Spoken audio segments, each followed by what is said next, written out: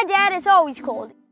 He has cold hands. I mean, he could wear gloves on a hot day. Problem solved. The Highlander has an available new heated steering wheel and available heated second row seats. Pressing this button on the left side of the instrument panel enables the steering wheel to give Dad a nice warm feeling.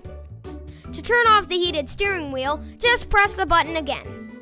And then on those cold mornings, if Dad wants his seat heated, there are switches near the roll-top console that control warmth and range from heating levels 1, 2, and 3.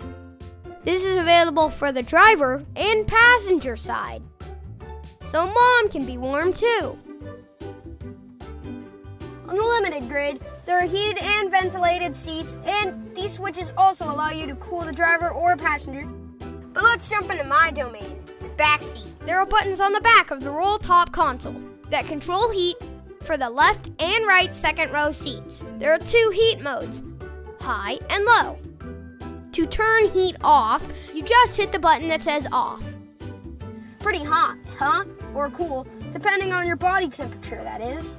And it's that easy. Look at that, nice and toasty. Jack, are you talking to your imaginary Highlander friends again? Oh no, Dad, they're real.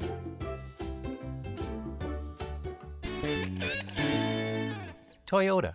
Let's go places.